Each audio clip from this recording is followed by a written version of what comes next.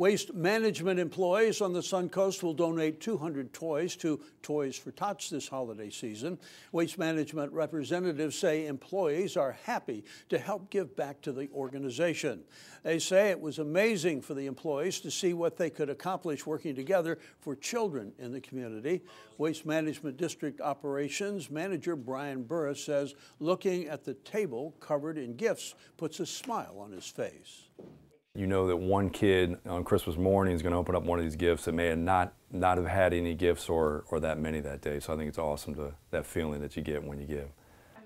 This was the first year Waste Management collected Toys for Tots. Representatives say they plan to do it again next year.